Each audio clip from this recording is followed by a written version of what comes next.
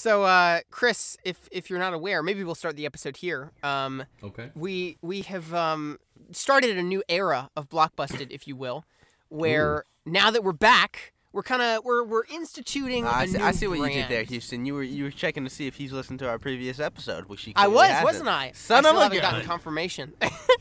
Don't stop. No.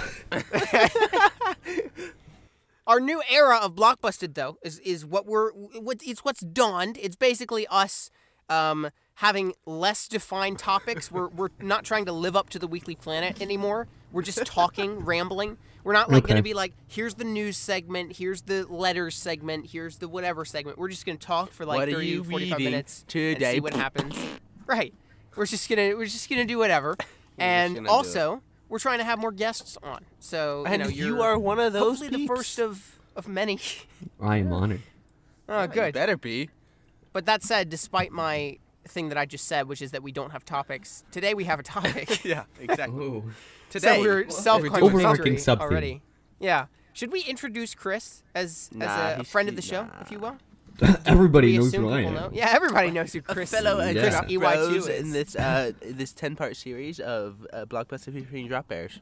Oh, of course. Yeah. That's Drop Bear boy. Civil War, if you will. And then at the end, we have everybody on all at once. Exactly. Oh my Yeah, gosh. we're secretly in Discord right now, and we're gonna get Suggs up in this joint, and everything's gonna be fine. Yeah, he's just That's- muted right now. I only come on Discord when like there's like 3 people or 4 people max on, because like I can't take the thing where I'll think I'm saying something and everyone's listening, like everyone's just fallen silent and they're listening to what I'm saying, and then I find out that everyone else was talking over me. It's just breaking up and I can't hear them. Yeah, I don't like Discord like that because like it mutes Yeah. everybody when you're talking and stuff like that, and then it cuts That's you off. obnoxious, yeah. Right. But Chris is a friend of Drew and I's, friend of the podcast, friend of the show, if you will. And we have known him for several years, I think, through Twitter and stuff. Man. Oh boy.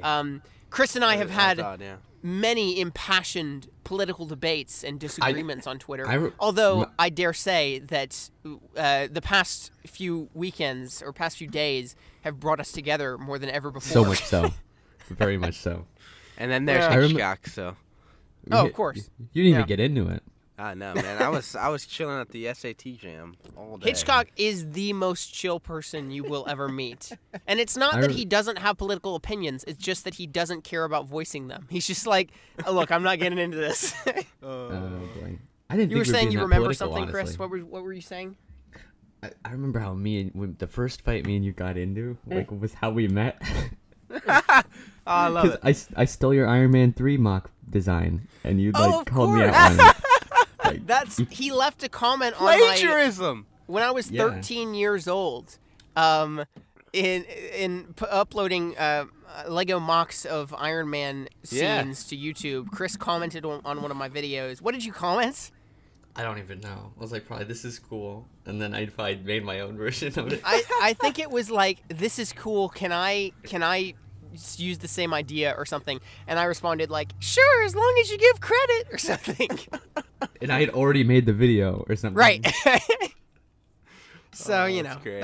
that's how it rolls when you're 12 and 13 years old on the great interweb. Did I remember discussing that mock with you when Iron Man 3 first came out, and that was like the first time we started to hang. Well, yeah, Drew and I, being cousins, we've known each other since birth. Yeah. There are photos of like us as 2-year-olds, babies. yeah. Yeah. But we really didn't have that much of a close relationship, if you will, until about 2013 when we both went to see Iron Man 3 on opening day. We Best were at a MCU family movie. reunion. Yeah, best. No, but in Objective Most classic underrated MCU, maybe. in classic yeah. Coley style, we got there like 10 minutes late, and Iron Man was just That's not suiting classic up. Coley style. That's an exception for me. But yeah, You're a late guy, so. I do remember that you went and saw it again a couple days later with your family, and you were like, oh yeah, we missed a lot. Because we missed like the entire flashback with Tony at New Year's Eve the first time we saw it. So we were just like, It what? we came in on the bit where he's calling his armor to him to suit up in the armory or whatever downstairs. He's jamming his jingle bells or whatever. Yeah. I saw it on like the last weekend of its theater run, I think. Oh yeah. Okay, yeah. we Drew and I determined once that though it's always been the hypothetical fact that I am the bigger movie fan than he is. He actually saw Avengers before I did. Nice. And so that was a him massive forget it. trump card. One day we figured that out. So, but anyway, again, we're not trying to like direct the conversation too much. Chris is here because we do have a topic though, which Chris is interested in. right, I think. Yeah. I have strong opinions in this field. Strong opinions. Oh, good. Well, I mean, you should know that. You've seen my Twitter. Yeah. So On this I subject. think the topic for this episode is going to be movie soundtracks and the best movie soundtracks, if you will. I think. That's if we can maintain the track on one way, and expect quite a bit of humming throughout the episode for when I say, "Oh, remember that great theme?" and then everyone goes, "No, I don't remember that theme," and I feel the need to hum it instead. Right. Yeah, because we can't actually put the actual thing in because it's copyright. Oh yeah, that's true. Like it matters. You're gonna hear the faint sound of me pulling up Spotify in the background. Yeah. Oh no. That'd be pretty good. Excuse what me, let me is go that? get my Apple Music. Okay. I mean, look, this is for the purposes of commentary and review, so really we can play anything that we want. Got That's him. how that song. rolls, right? That's how Yeah. it works, right? But yeah. So Chris, Okay. what are? I feel like even though I don't want to steer the conversation now, we have to steer the conversation to avoid awkward silences. What are some of your favorite movie soundtracks on the planet Earth, if you will? So, you got my John Williams pick. I'm gonna do like a different person each time. I Okay, think. there we go. I like Okay, that. here we go. My John Williams pick is gonna be Empire Strikes Back, because you got your best Star Wars track ever in there. Yeah. You got Asteroid Field, and I'm hyped for that in Solo. Oh yeah. okay. It's the only And reason I'm Williams is excited developing now. his own theme for Han I think or something. I think he's just extending the Asteroid Field theme. Hmm. So the da da da da da da da da. I think he's dragging that one out to make a full theme. So that's why I'm excited. That could work. Yeah, and then Because then it would be consistent instead of having this one theme that only happens in one movie. Oh rather yeah. than, Yeah, it's gonna be so weird that like Chewie's gonna get a theme, but like it'll never show yeah. up again. Yeah. Wait, Unless they don't do that. Is Williams doing Solo? No. John Powell's doing it, Okay. and and Williams is just he came in to like do the Han theme or something. Nice. Okay, that's cool. That's fair enough. John Powell is really good. Like his for work sure. on How to Train Your Dragon and Kung Fu Panda is Oh my God. phenomenal. Chicken Run. Chicken Run. Oh yeah, I haven't listened to the Chicken Run soundtrack in quite some time. It has a good opening titles theme. I think. Does it? Oh good. Yeah. I love obscure movie soundtrack references. Chicken only Run is half not Chicken obscure. Runs. Yeah, I remember watching that movie as a kid a ton. Like I would always be terrified by the scene where they're about to be turned into pies with the giant so good. machine. So good. That was Yes. horrifying. But yeah, I So haven't good. seen it in It many flushed years, away. so I need to rewatch. Oh my gosh, no. No. I remember Flushed Away being the significantly underwhelming sequel to Chicken Run. Not in terms of canon, but in terms of, look, it's animals in cartoon in clay. It's a sequel. You just get the same vibe, you know. Yeah. Right. And it's creepy in a way and kind of like unsettling at times. Well, like you think me with doing like stop motion stuff, you think I'd like that kind of movie, but I don't think I've liked a single stop motion movie I've seen. Really? Yeah. Yeah. Well, Although except the then Lego again- movie, which looks like stop motion but isn't. Yeah, but that's good though. I still have a lot of friends who like. I'll mention a Lego movie and they think that it was actually animated in stop motion. Yeah, because same, that animation same. is that good. Yeah. Yeah, I've had to argue that point several times. I'm trying to think what stop motion movies I do like. Because My dad loves Chicken I Run mean, for some reason. The only Yeah. consensus of people that like a stop motion movie is Fantastic Mr. Fox, I feel like. And I Oh, haven't yeah. seen it yet. An Isle of Dogs. Yeah. Yeah, you need to see Fantastic Mr. Fox. I love Fantastic Mr. Fox. Yeah, have you not seen it? Jeez. I haven't. No. Jeez, That's- God, not qualified to be on jeez, here, respect man. down the Jeez. hole. It's not like I only just rewatched it for the first time since I was a kid, like a month ago. That's me with the Pirates of the Caribbean. It's got this a week. nice soundtrack Oh, as yeah. well. on the topic of soundtracks, Fantastic Mr. Fox. Oh, Fantastic Mr. Fox. Yeah, I mean Alexander Desplat. He did Fantastic Mr. Fox. I think Desplat is one of the most versatile composers. Yeah. Like he's done such a variety of stuff. Like you listen to the Harry Potter soundtrack, and then Isle of Dogs, which is like Japanese drums, and then Fantastic Mr. Fox, which is like this quirky kind of stuff. It's just so varying. Yeah, it's so good. But I'm trying to think of talent. Like a stop motion Shape movie of that Water. I truly He think did. is great. Oh yeah, He did Shape of Water. Water has good stuff. Yeah. Gee, that's a 10 out of 10 soundtrack. Let me tell you. Yeah, it's good. I didn't think I'd like it, but that's the funny thing about stop motion movies is that like they're so heavy on they spend so much time on the animation that oftentimes the story is kind of weaker or weekend, and maybe that's because they feel like they have to restrain the story based on what they can feasibly animate, But even the ones that I feel like are more ambitious, like Kubo and the Two Strings, have such weak storytelling that I'm like, like this looks amazing, and I want to be impressed by how much work was put into this, but I just don't feel anything, Yeah, that wouldn't make sense though. Yeah, but I do like Wallace and Gromit. Yes, the OG. The Curse of the Were-Rabbit. That's pretty good. That's so good. I saw that in the theater, man. Really?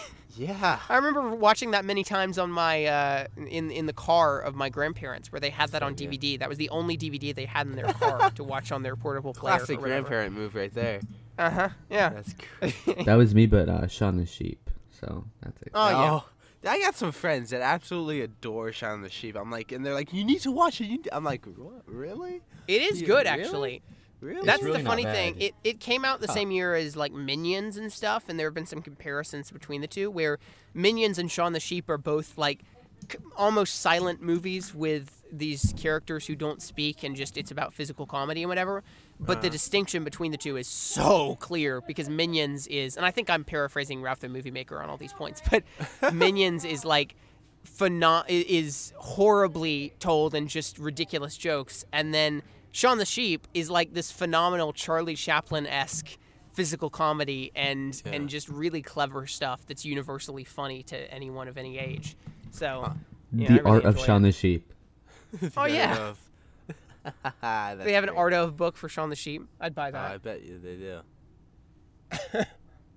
Chris, do you have any art of books? Any concept art books? I have Last Jedi and Guardians 2. Mm-hmm. So Very nice. That Guardians 2 one is incredible.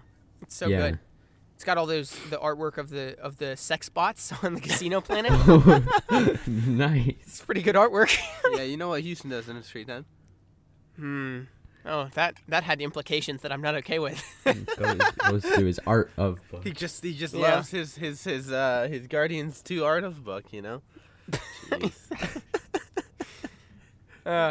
But yeah, I have a lot of those art of concept art books, but I end up putting them on a shelf. I like look at them for like a week and like constantly browse through them, and then I put them on a shelf and never look at it again for like a year. Yeah. I feel like they're called like coffee table books. Yeah. You come back and you're like, I should probably look through these, I think. Right. I feel like I should get more enjoyment out of this product that I spent $45 on. Yeah. I feel like I should buy a coffee table specifically to put these books on so that they get more exposure. Exactly. Yeah. I got the Force Awakens one from for Christmas back in the day, and then after I was like, I gotta have all the Star Wars one now. I gotta get the Last Jedi and then Episode 9, and I just haven't. I'm like, whatever. I just it's just sitting on my shelf. The Last Jedi one's pretty interesting. Yeah. Last Jedi, I like to get that one. There's the art of the porgs turning on the lightsaber to kill themselves. That's nice. That one's That's the best art. I'd like to get the Guardians one, and then also the Blade Runner 2049 one. The Blade Runner 2049 one is probably my favorite because it looks so cool. It's not just art. Like, it's got so much great concept art and beautiful concept art, but it also has a lot of behind-the-scenes images and, like, explanations and text for how they achieve certain effects and, like, even examinations of the technology used and stuff. It's really good. So I do appreciate books like that are more than just pretty pictures but actually have something to read, Yeah. But, yeah. That Guardians 2 one is great. Yeah, I have a friend who had to make one of those, like, for their stop motion project for school. Like, they had to do a full-out concept art, like, type stuff, and make a whole book out of it. I was like, a book that based seems on like a too movie much that work. they'd made, or based on a movie that they liked. So like their term project or whatever was like a Star Wars stop motion video, right? And they had to document everything, like every part of the concept, every part of like the designs and stuff. That's pretty good. And they had to, like, it's outline hard, but that's every, cool. Like the sets, they had to like describe like the planets and like the locations and stuff, and like have like they ended up CGI rendering like a bunch of stuff too. So they had like cityscapes. I was like, this seems like too much work. Yeah, I enjoy documenting the process a lot more than I used to. With Longbox Breakup, I wasn't really thinking about much of that, and so I'm pondering like doing a behind the scenes on Longbox. But the problem is there's really not that much behind the scenes footage that we have. But with Paradoxical, which is the short I'm working on now, I specifically have a person every week getting behind-the-scenes footage. And so, theoretically, if I want to do some kind of behind-the-scenes video sometime in the future to show people how the movie was made or, like, inspire them or whatever, then there would be more B-roll of us making the film that I could actually use, you know? So, nothing... I don't have time to manage it myself, but I'm just like, just capture whatever's going on. Just do this for me. Turn the camera on, man. Just do something, you know? You're and not doing also the interesting thing about Paradoxical is that there's a lot of, like, I can't spoil too much, but, like, there's a lot of, like, alternate timeline stuff going on where you see things happen in different ways from different perspectives. So with that same B-roll person, I'm saying get behind the scenes footage, but also when you can, get, like, whatever shots you think are interesting from a different angle than we're getting it, as long as you're out of our frame, you know? So that then I have more material to cut in that's, like, alternate things of the same take and stuff. That's cool. You know. The more I hear about this, the more confused I get. Oh yeah, it's whack, dude. It's I'm sure when you see it, it will not be any less confusing. It's hype though. But I'm excited wish I was for it. in Georgia right now. It's the most, like, it's the least character-driven short I've ever written. Like, there's really not much plot to go on and not much writing, which is unfortunate. But I wanted to do something that I'd be able to, like, kind of It's more about the different... spectacle, you know, the event. It's more about the experience, you know, exactly what Houston loves. Hopefully it will be at least a little bit thrilling, even if it's not, like, a moving drama.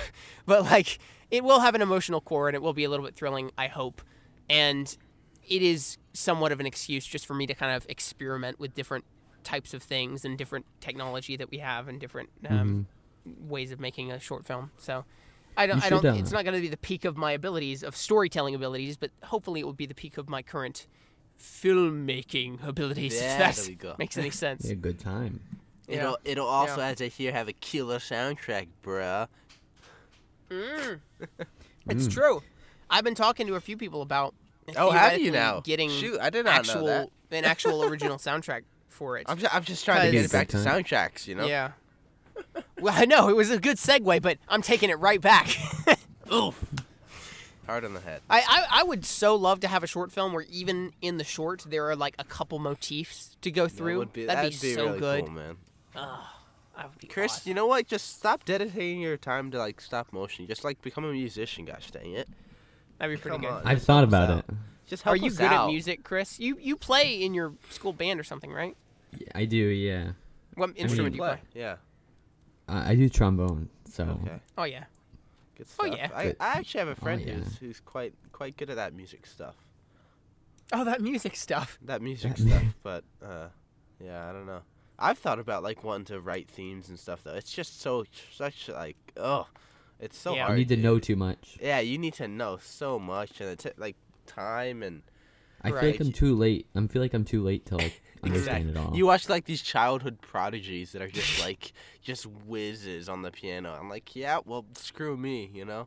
So yeah, exactly. That was because I took piano for 4 years and haven't taken it in about 2 or 3 years since. And I've forgotten most of what I knew, unfortunately. Oof. Yeah. But, like, yeah, it was. I love music, and I think I am very passionate when it comes to hearing music and discerning different themes in it. And I do think I understand music, but there was just too much technicality and rules to learn that I found it overwhelming and more I don't know, for me personally, more trouble than it was worth, you know, Yeah. where there were other creative things that I was better at that I thought I should invest my time in, you know, than actually playing music. I was content with just enjoying it. So I just kind of phased out of the piano, so. Oh yeah, But because yeah, it's. when was the last time you played piano? You've been I mean, I took a little dormant. I was taking it sophomore year, so a year ago I was still taking it. I mean, you would call me on FaceTime and be playing the Interstellar theme at times. That was It's the only song I can like play fully by memorization, man. It's the only one worthy though, you know, because the greatest ever. So. Yeah. But anyway, I could never do piano. back to really.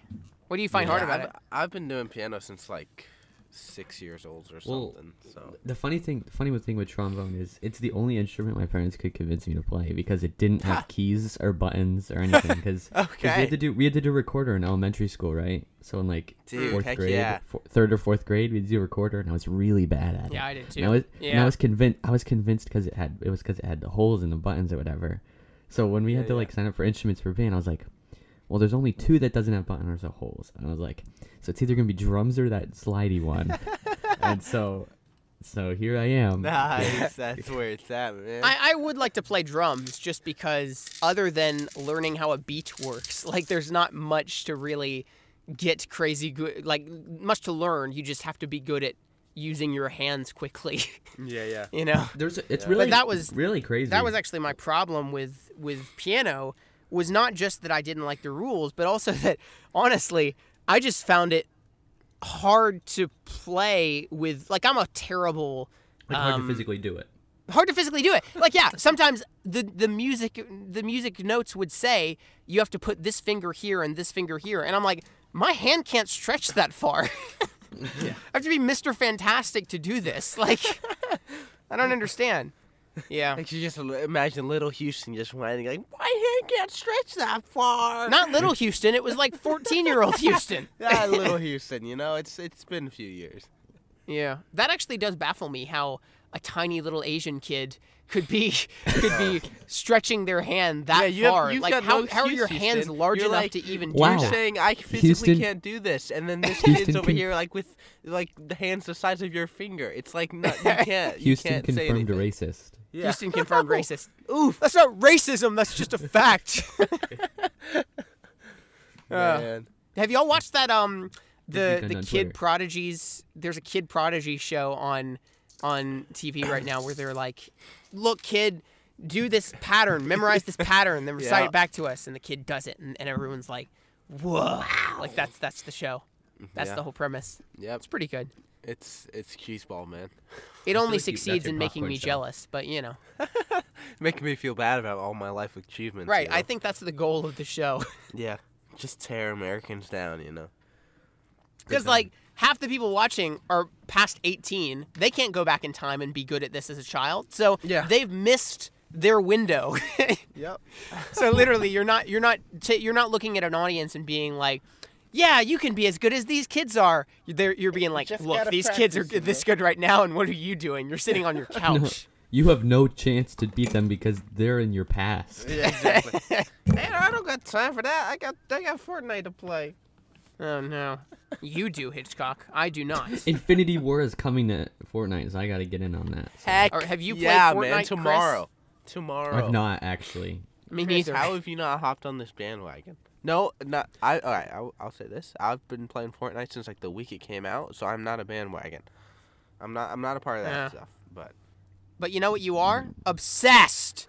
Every No, time I don't we have play to it wait as on you much to as play I used Fortnite to. to A do few this weeks ago I episode, was playing. Hitchcock. That's why I don't have it.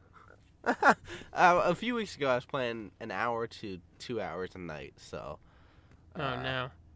I haven't been playing this near as much though. So. Like, look, I procrastinated all my schoolwork from this week to like last night. If I had Fortnite on top of that, I don't think I would even be going to school. Like, If I had an obligation to if I play had an this obligation video to play game, Fortnite, I do feel that way though. If I downloaded it, then I would have an obligation to play it with you and stuff, and then I feel bad when I didn't. So like, I just can't get into this. I have to be productive, or at least as Chris, come play productive some as I Fortnite can with be. me. Come on, it's. Yeah. I need to renew my live, otherwise I would. Oh, there you go. Yeah, renew that sucker.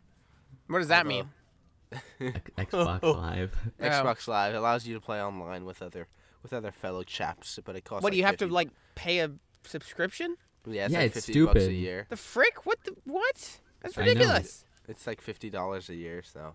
Oh god. I don't blame you. That's not that bad. $50 a year, but you know, You still have the console, but you just can't do anything with it. Yeah, that's exactly. ridiculous. Yeah, I don't even haven't have an seen you Xbox. online for All I forever, have is a Chris. Wii U. I know, that's why. Yeah, okay. It's probably better that you don't. Xbox sucks. Like, my brother's like, Drew, you should get another Xbox. You know, we could play together. I'm like, dude, no. I'm like, if I have my own Xbox, you know, that's mine and I can bring to college, nah, that's just gonna suck my time like crazy. So. Have me and Drew have this? Speaking of going to college and having to bring things with you, me and Drew always have this debate. You know, we talk about physical media versus digital media. You know, buying stuff on Blu-ray versus buying it digitally. Yes. Oh yeah. And we have the debate of what is going to last longer. Like, will you take your movie collection with you on Blu-ray to college and then have it in adult life? And will even DVD players still be catered to? Blu-ray players still be catered to? Will they even keep releasing Blu-rays? And then also, there's the question that we have of like, both of us, I think, or maybe it's just me, but like, our digital movies are redeemed on accounts that are linked to our family accounts. So what happens when we grow up and become independent adults? What happens? I'm 18 what tomorrow. Happens So tomorrow that's when tomorrow. Houston turns 18? Gosh dang it! What happens then? And then do we have to get our movies again? I don't know. Yeah. Well, that's There's like gotta- the thing. Like, I own so many movies on DVD and Blu-ray, whatever, and I never knew you could do the online thing. Yeah. And then like I've already lost all the cards and stuff, so I'm like, does anybody have Iron Man 3 on digital? Does anybody? Yeah. Well, the problem is that like I keep trying to do like make it. I keep trying to have both and not worry about the consistency. So like I in general prioritize Blu-rays, and when they happen to come with a digital copy, which is a lot more now, I redeem it and I have it, and I'm like, great, win-win, you know. But then there are the movies that don't come with a digital copy, or that I bought before I was aware of that, like you did. And then I'm in the debate of like, do I buy it digitally, or do I just keep what I have? I don't know. And then there's the ones that I'm too impatient to buy on Blu-ray. Like Black Panther is coming out tomorrow on digital, and I feel a very strong urge to just buy it outright, but I have to wait for the Blu-ray. Because I've had this experience in the past where, like, I buy the digital, and I'm like, all right, I'll be content without the Blu-ray. It'll be fine. And then I go to Walmart 3 weeks later, and I see the Blu-ray, and I'm like, that's gorgeous. I should have waited. And then I'd have both. Yeah. Like The Last Jedi, I bought it on digital, and I don't have the Blu-ray now. Actually, I do. I bought the Steelbook. I forgot. I was so tempted to buy the digital version of Last Jedi. Oh, man. Yeah.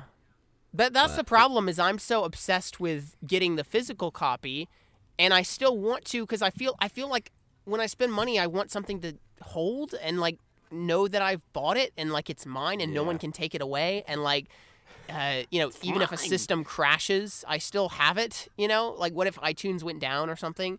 But at the same time, the movies that I have on digital that I want to watch, I always just pull it up on Apple TV and watch it. I'd never put the Blu-ray in. So, you know, I don't know. It's just a matter of like necessity versus just the having your cake and eating it too. So for the Last Jedi on the digital version, have you watched the score only version?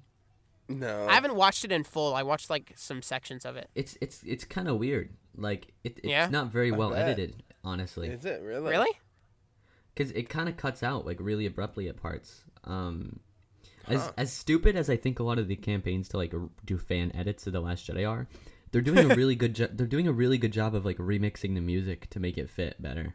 Interesting. Huh. I found a channel the other day where they're going through and fixing all these different scenes, like the Leia flying through scene, and they cut out the entire her flying through space scene. But I'm like, that's kind of stupid. But then they made some like little changes and stuff to the music. I'm like, I really like that. I mean, you cut out the really cool flying through space music part, but like you got all these other things. Like they added little flares to like when Huck says stuff to make him more impending and stuff. I'm like, that's really nice. That is pretty good. I didn't notice, but every time he talks in the actual movie, like the music almost completely cuts out. Huh? Really?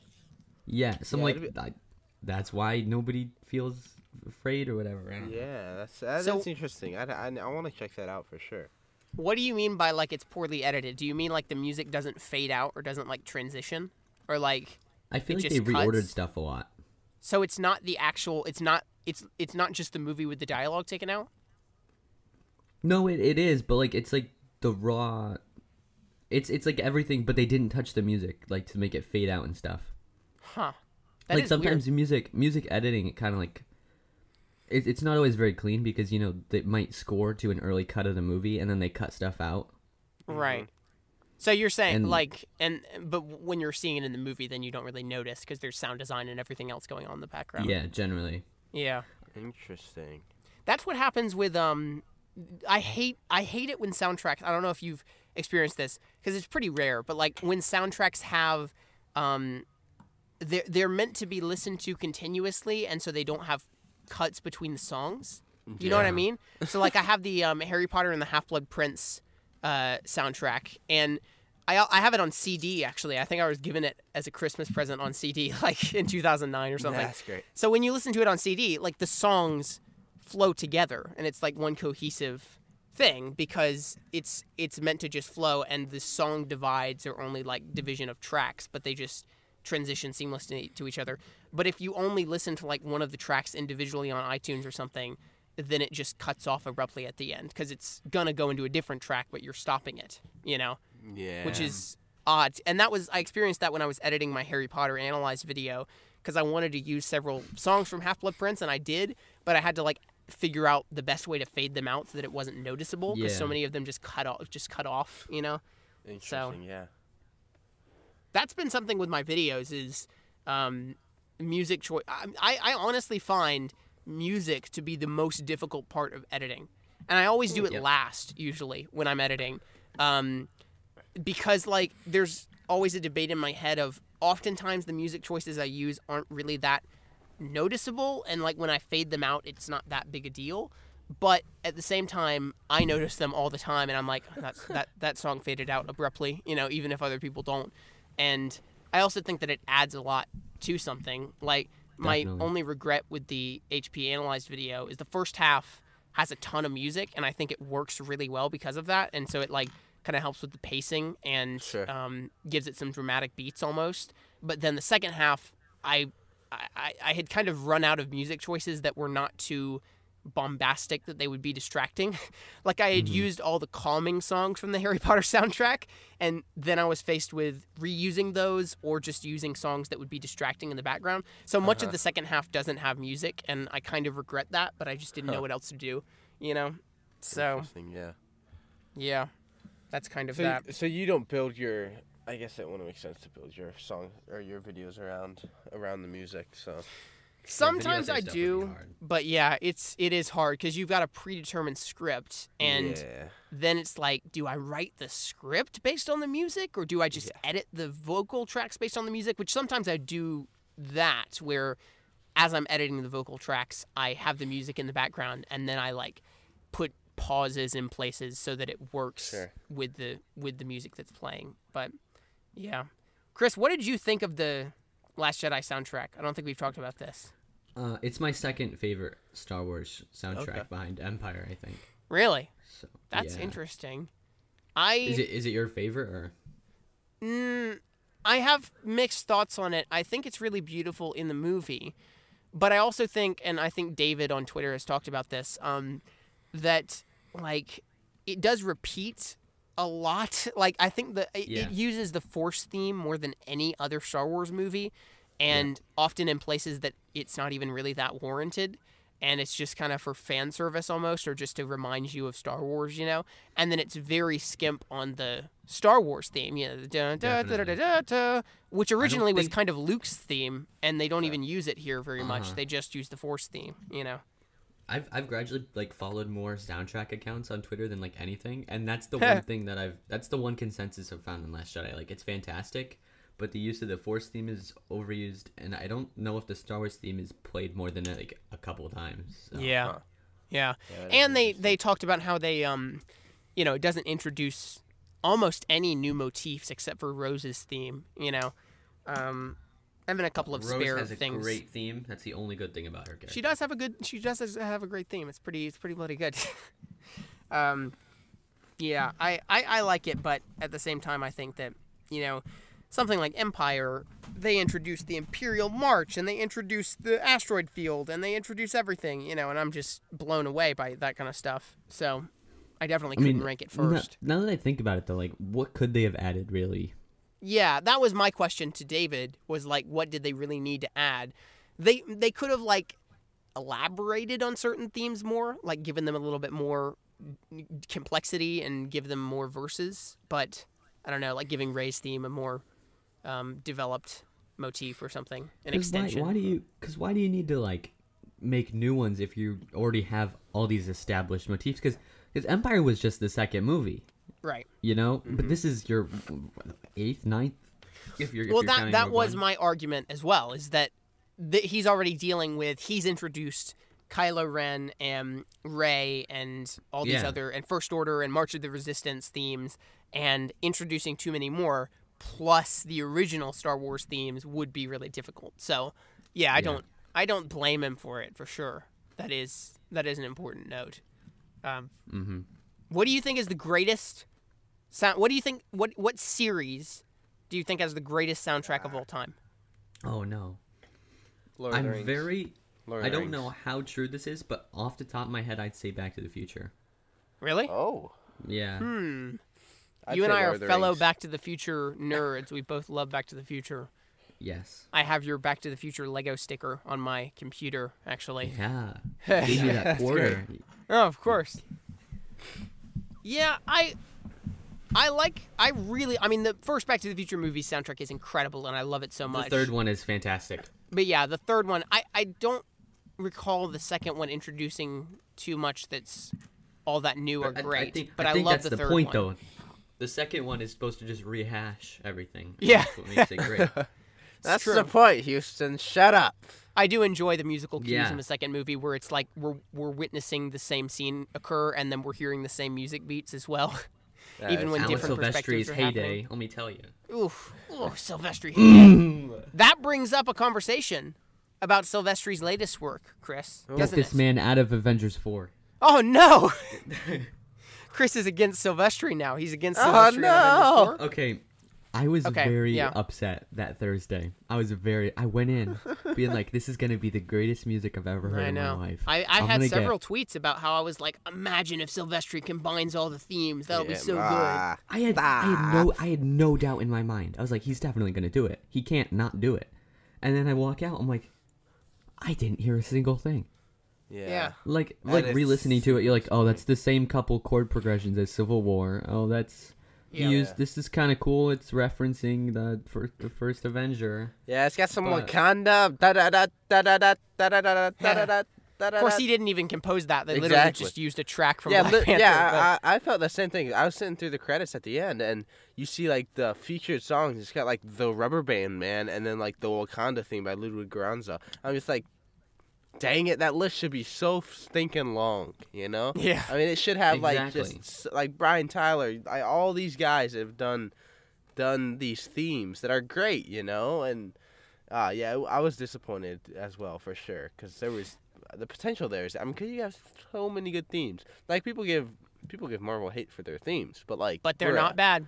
Bruh, This is why. They're really good. But see, that's what's funny is that the moments when the movie does utilize familiar themes are some of its best moments. So when Thor and Rocket and Groot, spoilers, when Thor, Rocket, and Groot show up on the battlefield and they play the Avengers theme full blast, the same kind of progression as the Hulk turning into the Hulk in the first Avengers and then the team up. It was ecstatic, you know. That's what makes that moment so great. Same with, but then also when Cap first arrives. Yeah, the Cap theme, and then not the Cap theme, the Avengers theme. It's the Avengers theme, yeah. Yeah, and then as you said, that was the Wakanda one good theme. usage, IMO. Yeah, IMO. Because in my honest opinion, I mean, come on, it's too long. IMHO. Yeah, and then the Wakanda theme as well. I still remember being in like all 4 showings I've seen of it. Yeah, when you hear the drums first start in the background, Stands out too much. The audience was like, "Oh, here we go, you know. No, it stands out too much. Get out. Ooh. No, when your entire thing is orchestral and then you got that, like... Sure. Yeah, but Wakanda stands out. That's their point. Yeah, but so does Doctor Strange. Do we get our guitar? No. Well, Yeah, once you do. Once you do, actually. Wait, do we actually? When so What track big, is this? though. What track is this? When he, I don't know what track it is, but when he fights Thanos and he like turns into the many different, multiple versions. I got of the himself. album right here. We're gonna. Oh, here we go. We're gonna turns into them. The end game, or I have no freaking idea. Maybe it's that. It's probably that. Maybe it's the one before it. I don't know. But when he turns into the multiple versions of himself, you hear kind of a little chiming. I don't know what they're called. But Yeah, but I mean, kind of thing. We should still hear so much more than just like that. I mean, it should be exactly. I mean, that's what I wanted. He's got such a good theme. Like honestly, like it's like. And again, it leads us back to the problem, which is that Marvel doesn't have bad themes. It's just that they're not consistent enough for people to remember them. That Every Frame of Painting video where he's like, can you hum any Marvel themes? Like, that doesn't mean they're bad themes. It just means people don't remember them. Like, yeah, it's the repetition that's killed them. Like, people make the point, like, Star Wars, Yeah, you know how many times you've had the Star Wars theme blared into your head, And I mean, people do remember the everywhere. Avengers theme, which is what is the most consistent one. When I was in the bathroom after seeing it a third time or second time or whatever, someone was humming it in the bathroom. And the guy next to him in the urinal was like, "Don't hum that! Everybody's dead!" Truth. Right out in the open. Yeah, No, it's I pretty love good. it, man.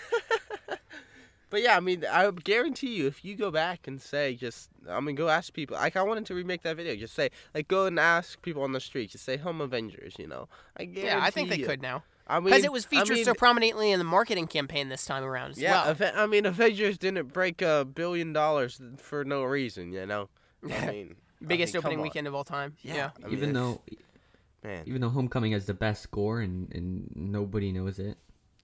I do like Giacchino's score a lot. I love, both I don't that think it's the and best Doctor score, Strange. but it's good. Is that a hot take? Is that a really hot take? I do think that's somewhat of a hot take, yeah. I think in What- Houston's what's the that's definitely a best hot then? take. I think Black Panther? No, get out. No. Black Panther Panther is. Black Panther has a really cool score because you got the African vocals and the drums and all the different types of instruments. And then you got the and pop then reference with the Killmonger's hip hop theme. references and kind of up the beats that are associated with Killmonger. They're more American. I think it's really good. It's very not my. It's not probably my, not my speed. it's probably the one soundtrack that I've listened to front to back the most. Chris, that's because you're a mine's racist. Last That's because Jedi, you're a so. racist, Chris. You're a racist. You hear me? You're a racist. I know that, but I'm also a Nazi and a homophobe. So. Oh yeah. Oof! Too soon? Too soon? Too soon? Dodging right around. Oh shoot!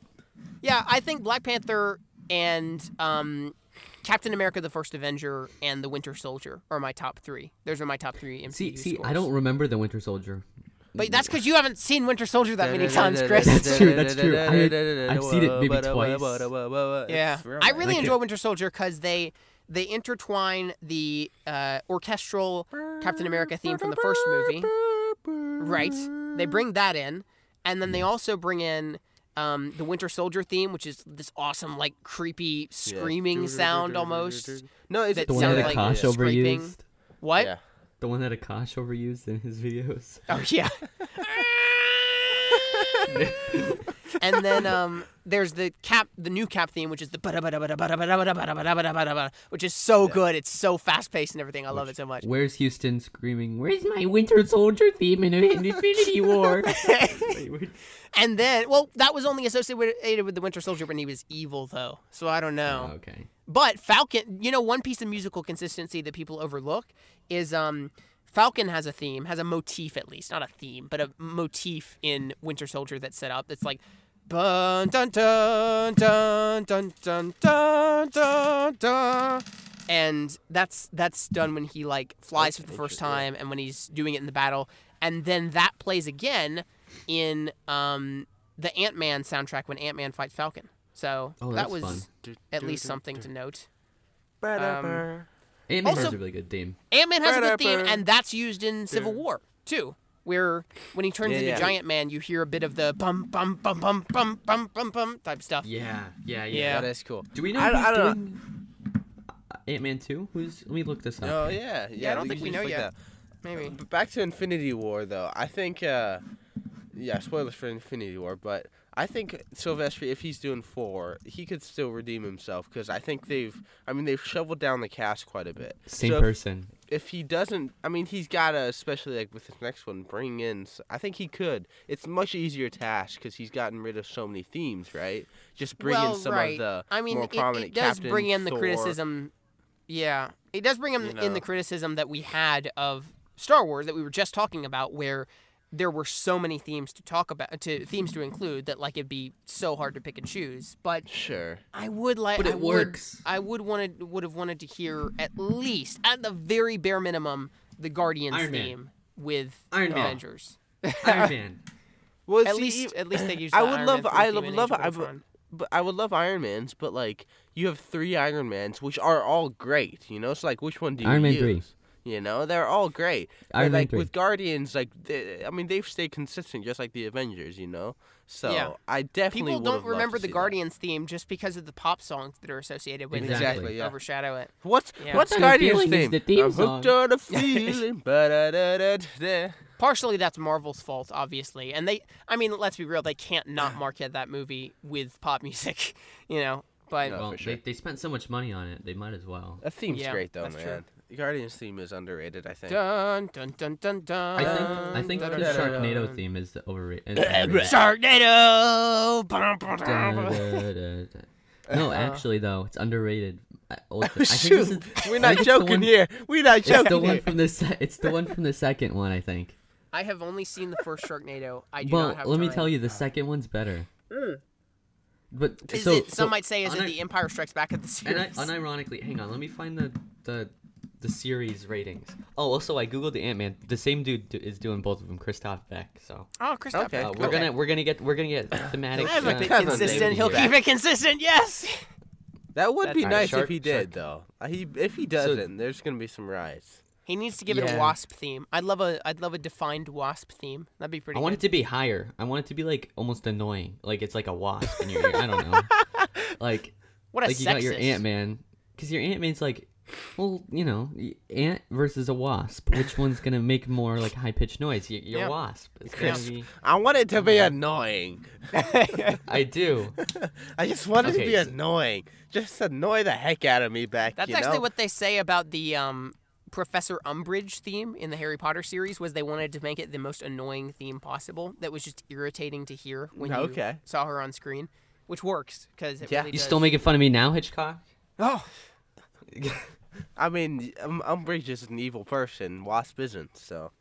Good well, point. she's a woman, so. You know, right. I Whoa, want just Spider-Man. saying. I want Whoa. Spider-Man's theme to be annoying because he's a spider, and the spiders are blah. Just make it annoying, okay?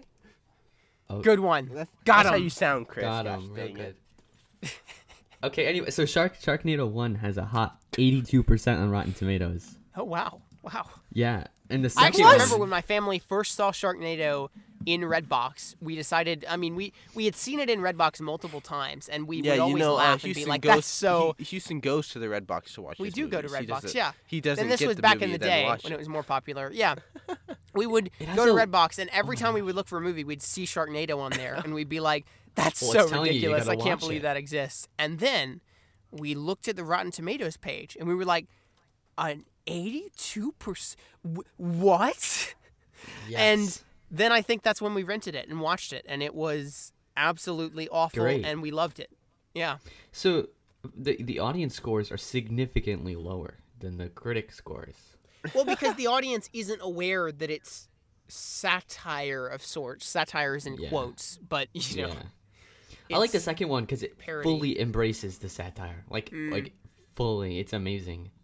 But do Like they some become? dude- Do they become too self-aware? Like, I don't know, but at one point, the dude they're at like a baseball stadium, and it starts Sharknadoing, right? And some dude, Sharknado. some dude who they set up 5 minutes ago. Sharknadoing, bro. Bro, do you even Sharknado? Happened, so. Continue, Chris. Sorry. Yes. They set up a dude who's like, I had to retire without like making my dad proud in baseball or something.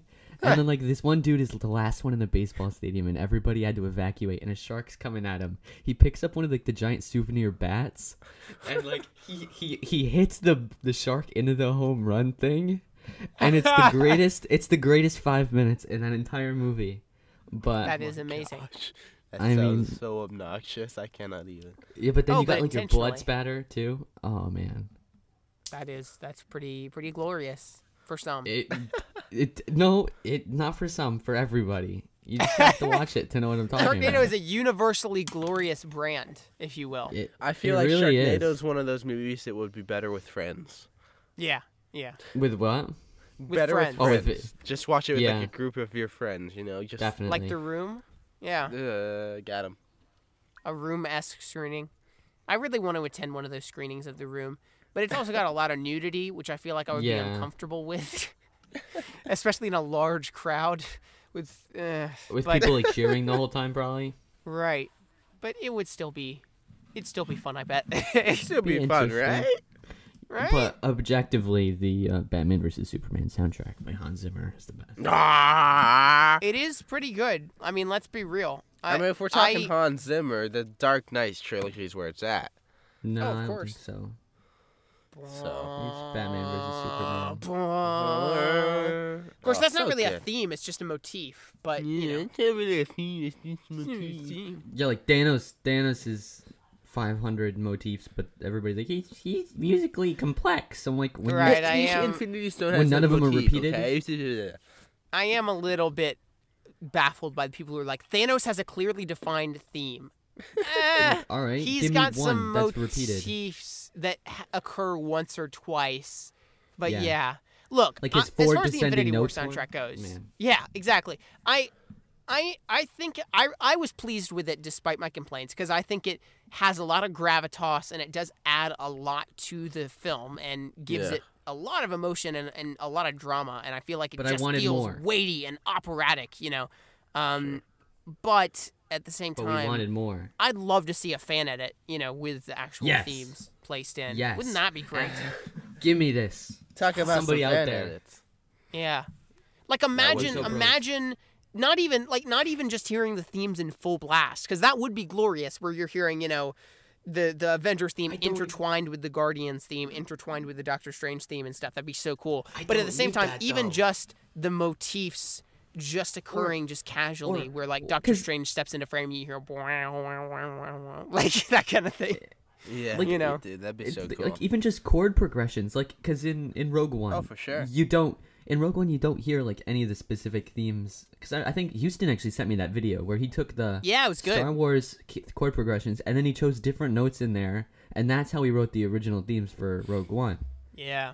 Like he used like musical basses, whatever you want to call it. Oh yeah, that's so cool. To make it sound so similar. But like reversed it or turned it upside down or whatever. Yeah, right. If he did that with the different character themes, it'd be fantastic. Yeah. And same thing with Rey's theme, where Rey's theme is like the Force theme, but just continued, like it's an evolved version of the Force theme almost. Yeah. And then Jedi Steps is another evolved version of that. Yeah, it's crazy. Where it exists to, even just barely subconsciously, you're reminded of what it's supposed to imply, even if you don't realize you're being reminded of it, Exactly. Like, that's brilliant. That is John Williams being brilliant. I still can't believe that level of artistry. It's so good. Yeah, and he didn't, the whole story is he had no clue what he was doing, right? He just had to, like, do it and fit into the movie or whatever, right? Like, he didn't have, like... What I hear, it was probably one video that you sent me, Houston. They were talking about Williams or something, and he didn't, like, it was either he didn't know the script or something, or he didn't know where it was going. It's the speculation that Williams didn't know if Rey would turn out to be a good guy or a bad guy, or who parents were and stuff. He was preparing for things in the future. Because of that, he created different possibilities in which, if she was a Kenobi, he could tie her theme into that theme. If she Yeah, was a Skywalker, he could tie her theme into that theme. If she turned out evil, he could tie her theme into the dark side theme type stuff. You know, which That's is pretty so brilliant. genius, dude. So Amazing genius. stuff. John Williams, man, really is the greatest. Yeah, but yeah, is that? We said we were gonna try to keep these episodes under an hour, but you know that obviously isn't gonna happen. We're knocking on the door here. But I mean, there's so much that could be said about. I mean, Totally. there's so many soundtracks that we haven't even touched on. You right, know? Lord of the Rings. Oh, beautiful. I mean, all Pirates of of the Hans Zimmer's Caribbean. stuff. Night at the Museum. Night at the Museum. The Night at the Museum soundtrack is actually good, isn't it? It's really good. Is. Alan, it's Silvestri, right? Yeah. Yeah, it is. Yeah, I'm looking yeah. at my playlist. Hey. I have a movie score playlist as well. Let me look at what's on it. I have mine called the soundtrack. Oh, the soundtrack. Yeah. I don't have Yeah. no playlists. I also have a 'cause specifically you- Marvel scores playlist. Do you know what's underrated? The X-Men theme from the X-Men movies. I really I'm not enjoy familiar with it, but I'm familiar with it. it. Bum ba-da-ba-dum, bum ba-da-ba-dum. Yeah. That sounds like it could be from a Spider-Man theme. Oh, dude, yeah, even yeah, it does. That's That's so Spider-Man. it's so glorious when they, because Even, the X-Men movies even often have these like very clear intros, right, where they show the title cards and yeah. stuff, and they just play that theme in full blast. And I remember Yeah, being in but Danny awe in theater. Elfman's original Spider-Man theme. It is good. You know, you can't beat Yeah. it. You can't beat it. No. Yeah. I mean, it's definitely a different character than Chiquino's, but it's good. It's okay. Perfect. I enjoy the X-Men theme because it can be intertwined with things really easily because it's only a few notes. Like it's just, you can intertwine it just by going ba-da-ba-dum. Like that's all it is dun, da-da-da-dun. So like at the end of the Fox logo with some of the X-Men movies, I think with Days of Future Past, it goes dun da da dun dun dun dun dun dun dun dun, like that kind of thing. It's so cool. That's real cool. And then in Days of Future Past as well, like it's like playing this emotional music, and it's just kind of bearing down, and then you just hear a little flicker of the ba-da-ba-dum right as the X-Men start to kind of come back. It's so good. Oh, I love little motifs like that. Yeah. For sure. Have you Dude, Logan's have got you a seen really Days of good Future theme, Past too. much? Logan is good. Oh, Yeah. that piano bass, you know, man. Yeah. Marco Beltrami is an underrated artist. He uses a lot of unique stuff, unique instruments. Have both of y'all watched the Score documentary? Yeah, I have. Have you, Chris? The what now? The documentary Score about film scores? I have not. No. You really need to. It's on watch iTunes it. and It's, Blu-ray. yeah, it's they left out some of the greatest of all time. But Right. still. Yeah. Sharknado. Sharknado, of course. But yeah, no, they interview. I think Brian Tyler's in it. Actually, in fact, yeah, he is. Yeah. Brian Tyler is actually a major part of it. So is Tyler Bates. So is Hans Zimmer's in a little bit, I think, right? He's briefly, yeah. Marco Beltrami is in it. yeah. Lots of different famous composers and They contemporary completely ones. Bear shanked McCreary. Silvestri and Giacchino, though. Yeah, but they do give a lot of history to Williams because obviously so iconic Oh, stuff. for sure. But yeah, in that documentary, they talk about how Beltrami. It actually starts within a movie that Beltrami is working on, where he's using like a piano that's on top of a mountain that Oh, yeah, plays dude, that the was so notes good. into like cables that run Yeah. from the top of the mountain to the bottom, and it like records the sound through the cables. It's like crazy, and so cool. he's just a big fan of like cool sounds like that are interesting Definitely check and it out. unique. You totally dig it, Chris. Yeah. Oh yeah. Have you listened to the 10 Cloverfield Lane soundtrack? Have you seen 10 Cloverfield Lane? I've seen it. I have not listened to it. It's a nice That soundtrack. is one of my favorite soundtracks of the past 5 years or so. Like, Is it really? I adore it. It's so good, and it's got this great like kind of Hitchcockian vibe, and there Yeah, are Bear McCreary. a good 3 or 4 memorable motifs throughout. And he again is someone who uses really unique did it? instruments. Bear McCreary. Bear McCreary, yeah. Yeah. He also did the Agents of S.H.I.E.L.D. theme, which is pretty good. Oh, that's a good theme. Yeah, but he uses a lot of really interesting instruments where he uses like a thing called a blaster beam that's like this metal hollowed out thing that you can bang on to make sounds, and he uses that to make the sounds of the bunker that sound kind of claustrophobic. And then he's got this like weird German, I'm not remembering it correctly probably, but it's like some sort of weird like German version of a violin or something that he uses to play Michelle's theme, and it's so good. I love it so much. It's great. Yeah. So how about the Whiplash theme or the Whiplash soundtrack? Sorry. Whiplash soundtrack is real good. Yeah, it is. Yeah.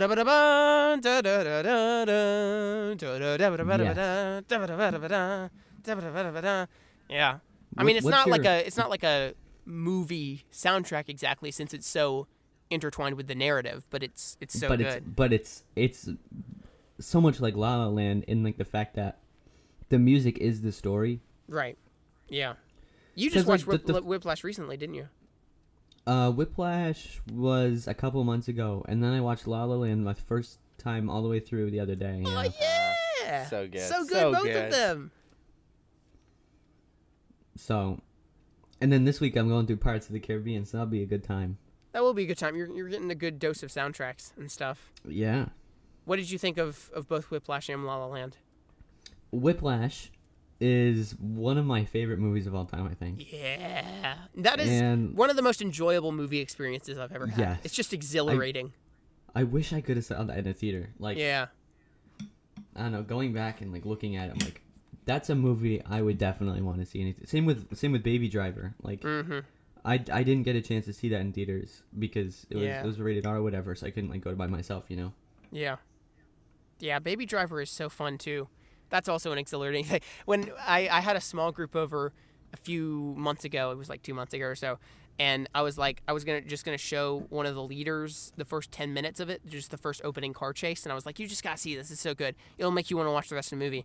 And I showed him that, and then he had to leave, but everyone else in the small group had not seen the movie either, and they were so intrigued by it that we ended up just watching the whole thing. So that was quite enjoyable. Yeah. Yeah. I think Baby Driver is one of the more rewatchable movies recently. Like, oh yeah. Yeah. Like I could just watch that almost on repeat without getting sick of it. I notice a new thing every time. And also, when I initially saw it, I gave it like a mediocre review on my YouTube channel, and that is one of the biggest regrets of my entire life. I still feel guilt about that, and I think I've made it unlisted or something because I'm so departed from that opinion now. Oh gosh. Yeah. But yeah, should we wrap it up? What do you think? Awkward silence. I think the awkward silence says that we should wrap it up. My phone is at 11%, so it's gonna be wrapping up here regardless. Mine is at 17. Okay. Oh, yeah. Okay. I'm on my computer. So. Get out of town. Classic. Got him. All right. Well, thank you for being on, Chris. This was very fun. Sure. Yeah. It's clear that we're all very passionate about movie soundtracks, and it's good to talk to people who are, because many so much more could be said. Take them for granted. So right. Much more, I mean, we could do so 2 much more has been hours left on this. unsaid. Oh, yeah. But where can people find you on Twitter? For some more hot takes on the Infinity more War hot soundtrack. takes on the on the Sharknado vibe. Yeah, and the Infinity War soundtrack and how Alan Silvestri needs to. Never mind. Okay, Ey2Studios on Twitter. There you go. I am at Blockbusted Pod on Twiter. You know what I did realize? We forgot to do this last week, Houston. I do. I just remembered that just now. We completely forgot. We assume everyone knows our identity at this point. Exactly. We're just celebrities. Nerd_stream 7. No, that's not even. Yeah, you've changed stream it. 7. I can't even say it, man. I'm done. You use Twitter so infrequently at this point that, like, yeah, it's. Oh well, it's almost unnecessary. I'm on Twitter all the time. I just don't. I get these little bursts where I go on and like just massively tweet for a day, but then that's true. Go silent. I'm like that for a week. I'm on one of those right now. I need to calm down. Yeah, yeah, I have taken a bit of a Houston's never down, so. Oh yeah, I am. I really need to make myself just take a break a little bit because it takes so much of my time. Yeah, makes me procrastinate, really. But anyway, on that happy note. On that happy note of life. Thank you for listening, everyone. We're doing this little outro here, even though, again, this is a structureless podcast. No structure here. I mean, there is structure, but we're just trying to avoid it. next week, we're back to a weekly thing. We'll do something else. Yeah, we'll see what hopefully. happens. We'll have some other ideas, probably. Hitchcock suggested this topic for the record, so that was good going on his you're part. welcome, everyone. You're It welcome. was a good. You're welcome. Although That's Houston another good thought of- soundtrack. Yeah, we Houston can't thought have of you, a Chris, Chris so I episode can't- without I singing can't, "You're Welcome." Yeah. That's true. That's I did invite Chris. Jacob Suggs, actually. But. Oh, Yeah, boy. You're welcome for the prequels, the Cloverfield Paradox, and the Cloverfield rap. ARGs. The Cloverfield rap. Yeah. All right. Thanks for Good listening, guys. stuff. We will see you later. Say your What catchphrase, even is Hitchcock. this? What even is this? I got it. Hashtag wing it. Chris does listen to the podcast. He stole you. Got him All good, this time. man. Got him good. Got him. Say it, Hitchcock. Say it. Just wing it. Hashtag wing it. However you What wanna even is wing this, it. guys? Yep. We will see you later.